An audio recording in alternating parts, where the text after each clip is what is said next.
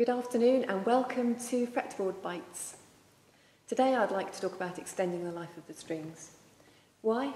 Because they're so expensive. How? Well, if you're like me and you enjoy having a cup of tea whilst you practice, or maybe you enjoy something a little bit stronger in the evening, maybe with some mixed nuts, then my suggestion is actually eat the nuts first, or eat the biscuits first, then go and wash your hands, and then come back to the guitar. I could say that washing your hands and getting rid of all that gunk that you don't even know is there really does extend the life of your strings. So I wish you many happy more weeks of brightness, and I'll see you next time.